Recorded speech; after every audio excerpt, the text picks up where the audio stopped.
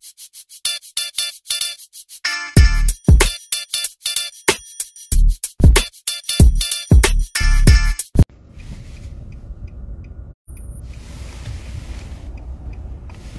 morning. Good morning. Good morning, everybody. Good morning, people of God. This is Dr. DJ Robinson broadcasting this morning, Monday, January 9th, 2023. I just want to tell each and every one of you that God loves you and that God is still on the throne, that you can be healed from any and all of your infirmities. I was laying in the bed this morning and I was thinking and feeling kind of down, and the Lord told me to tell all of us, well, he said to me that God, when you are in a place of sin or sinfulness, if it be by word, by deed, by thoughts, when you keep company with people who are sinful, right? And what is sin, right? Sin is anything that causes you to miss the goal or to miss the target for which God is shooting you forth. So in Isaiah says, he takes me as an arrow out of his quiver, right? And he shoots me forward. Sin is the wind or the storm or something that will cause your path to be shifted, over. It causes your trajectory to shift. And the wind or the storm or the rain or whatever the elements of life, right, that come, they cause you to miss that mark, to miss that goal. So whatever is causing you to miss the goal, God has shot us forth. And I got this word from a friend. God has put us and pulled us out as an arrow in his quiver and shot us forth. And because we didn't understand the assignment, we didn't understand the target, we sinned, we missed the mark, we missed the target. And so God says that when you are keeping company with people who constantly miss the target, who are not in commune with God, right? When you yourself have fallen out of communication with God, because the Bible says that bad company corrupts good character. And so the message that God gave me this morning to give people is, and especially those of us who are ordained, here it is, to serve God. Those of us who are ordained with a calling on our life and recognized before mankind or recognized before the people, those of us who are in these positions of the institutional church. I'm very careful with how I'm saying this. The institutional church, not the ecclesia, right? But the institutional church. Those of us who have positions in the in the institutional church, when we operate in sin, here is the thing. God will speak through you, but God will not speak to you. Come here, Saul. When Saul took it upon himself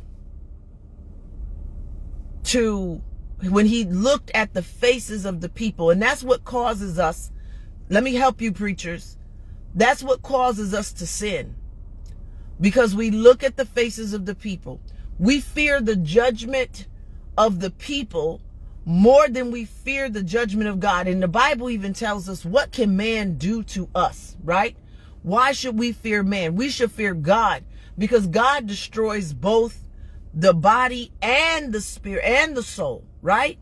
And so we have to take into consideration that God can destroy all of it. Man can do nothing to us. What is man but a breath to God, right? Man doesn't have anything. So when Saul saw the faces of the people, right? He sinned against God. When David, the king, took the survey of the people, right? When we focus on the people is when we sin against God. When we focus on what we think people are going to say, what we think people are going to do, when we fear the rejection, when we fear the ostracizing, when we fear the isolation from other people, when we begin to focus, this is why God told Jeremiah, do not look at their faces. Don't focus on the people. Because when you focus on the people, here it is Saul, here it is David, here it is some of the certain prophets, right, that were false prophets or considered false prophets. When you try to appease the people, God will, here it is, God will. Saul was able to prophesy. David was able to prophesy. God will speak through you, but God will not speak to you. And what a hell that is. Even the devil himself, who was created by the Almighty God, God will use the devil for his glory, but will not communicate, will not sup, will not fellowship, will not. Come on, that's hell. That's hell. That's the state of hell. And my encouragement for you today as I get ready to get in here is don't live in a state of hell. Get free. Get free. I was listening to Jordan Peterson this morning, and he said something. He said that something like along the lines of, he says, we fear getting into situations leaving situations and getting into change that will make us miserable. He said, but what we should fear the most is the fact that we are miserable in the state that we are in. That if we are going to compete with anything, we have to compete with who we were yesterday. We want to compete with making ourselves better today than we were yesterday. And when I came with that, the Lord told me this morning that if we are competing with mindsets and with thoughts and with processes that are keeping us miserable, if we are competing with ideals, with philosophies, with people, with focusing on people, if we are competing and we are dealing in a place of sin and living in a place of hell, the best way to win that game, right, is to quit. Is to quit. Seth Godin has a book called The Dip, and it talks in there about strategic quitting. It talks about getting rid of elements in our lives that when they're not effective, that we have to learn how to quit doing it. Don't quit before you get the results. And now that's one thing that they tell, oh, you're almost there, don't quit. Yes, we get that part. But if this is not working for me, if the methods that I'm using, if the drugs that I'm using, if the philosophies that I'm using, if they are not working for my good, then I have to, here it is, since we don't like the word quit, I have to surrender to God. I quit. I quit wrestling.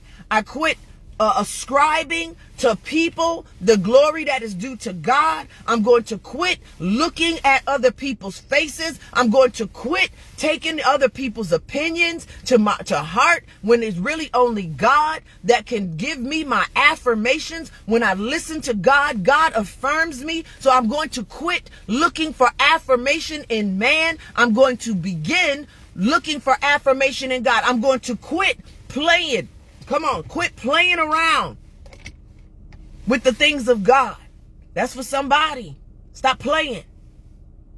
Stop playing. I'm going to quit lying to myself. Quit lying to God about who I am. Strategic quitting.